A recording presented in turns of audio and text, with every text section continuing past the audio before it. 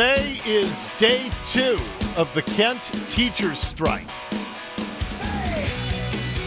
And you heard yesterday somebody call into my show claiming that the strike was not illegal because the teachers had not yet signed a contract. In fact, I've had a lot of people who have tried to make that argument with me.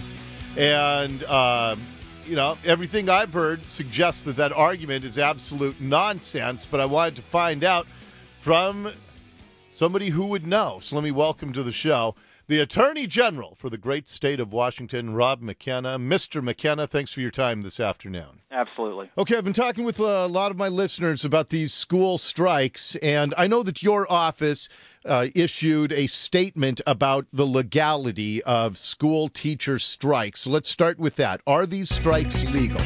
No, they're not. No judge that has looked at the question, and there have been dozens that have looked, has concluded that the strikes are legal. There have been no appellate-level decisions on that question because every time a judge issues an injunction stopping a strike, the union goes back to work and it's not tested. But we think that it's a pretty clear matter. Okay, and I had some Kent teachers contact me, and the Kent Education Association, the WEA, they're feeding them this information that as long as you don't have a contract, and that's what this is all about, we don't have a contract in place, as long as there's no contract, there's nothing that's binding you to go back to school, and that it is not an illegal strike. Not true? No, that's not true, at least as far as the courts are concerned. That argument has been tried before. It's been rejected by trial courts. So I think they're whistling past the graveyard, legally speaking. The thing is that the school district, the board of trustees for the school district, has to go to court to seek an injunction. But what typically happens is they continue negotiating and try to get the strike resolved. We went through this with my kids last fall, where the Bellevue schools went on strike. Yeah, that's teachers right. went on strike, and we were out 9 days, and ultimately it was resolved. And it's unfortunate. It's really tough on families, obviously working families in particular. It's really hard for people who have to scramble to make arrangements for daycare. And and it's not that we're not all sympathetic to the concerns about class sizes that are too large and whatnot. We certainly are.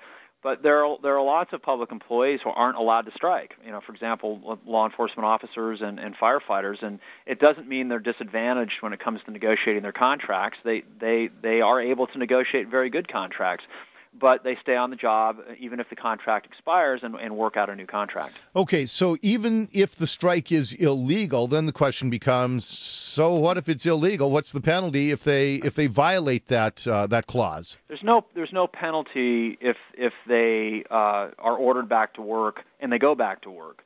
In other words, if the school district decides after some time passes to go to court and seek an injunction, and the teachers obey the injunction, there's no problem. If they disobey the injunction, then they open up the union in particular to all kinds of contempt of court sanctions. So this is one of the reasons why, in those cases where the school district has gone to court, the teachers and the union have agreed to abide by the injunction. Okay, and also parents could seek an injunction as well? I mean, it's not just the district that could do that, right? That isn't as clear, but they certainly could argue they have standing to go to court because their interests are being harmed. But typically it's the school district trustees who decide to bring the action. Why not? And I've had a lot of parents asking me this. Why not the Attorney General ordering them to go back to work or seeking the injunction to force them back to work? The principal reason is that these folks are not state employees. They're employees of the school districts, which are separate governments from the state. So we don't have any direct authority to go in and enforce. We would if the contracts were state contracts, not school district contracts. Now, there is a line of thinking that says that if they were on strike for such a long time that they would not be able to make up the days and would not be able to complete a 180-day school year, then we might have a colorable argument to go in and say, look, on behalf of the state, we seek the injunction, but we don't really have, short of that extreme circumstance, we don't really have any basis in state law to try to enforce against a group of local employees. Okay, and I guess I'm asking you this not as much as Attorney General, but as a legal mind who has also been through this as a parent. Right. What's the practical reason of not forcing the teachers back to work? Is there any argument of just letting these things play out because we have them every single school year? The school district trustees typically are concerned with two things. Number one, they don't want to make it more difficult to resolve the strike. They worry about engendering bitterness if they force the teachers back. Number two, I think sometimes they worry about blowback from the broader community if they're in a community where the teachers are enjoying a lot of support.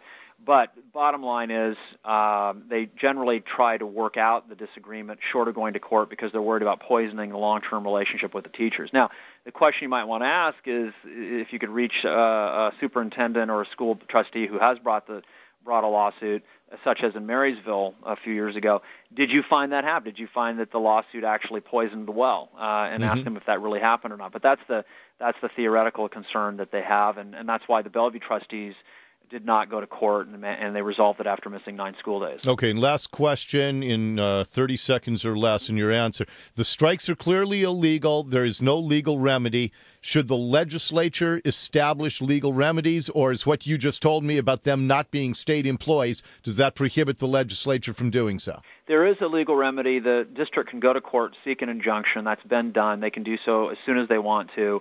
There's no penalty for the strike, for having been out on strike without support of law. The legislature could consider such a measure, or they could consider providing the state with enforcement authority, but so far they haven't chosen to do so. Attorney General Rob McKenna, I always appreciate your time. Thank you very much. Thank you, Dori. All right, so there you have it, straight from the AG. This teachers' strike is illegal.